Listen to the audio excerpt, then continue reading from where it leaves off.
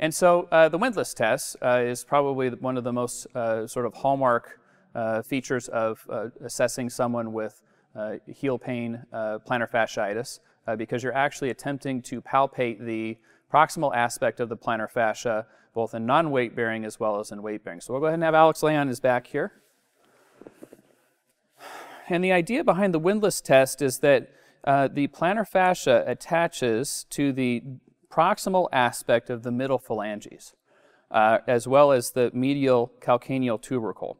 And so with toe dorsiflexion, you should actually see the arch begin to raise. Okay?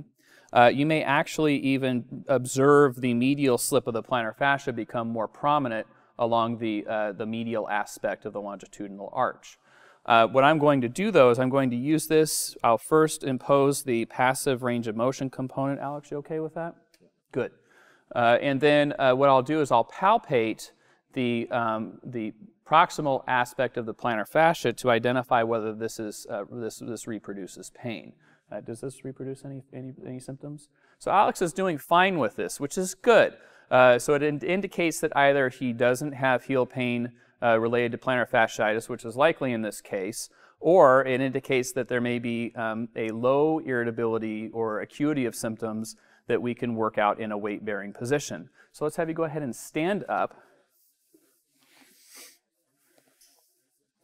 And so I'll repeat the test in a weight-bearing position. So in this case, what I'm going to do is Alex has already loaded the plantar fascia with his body weight. And I will then just try and dorsiflex the MTP joint. You can see the arch raise a little bit. Does that cause any pain? No. Good. I can sharpen that then with additional palpation. Does that cause pain? No. Good. So the issue here is that we want to make sure that we're not dorsiflexing the distal phalanx, because you'll notice that maybe Alex has a few degrees of dorsiflexion of his the distal phalanx, the IP joint.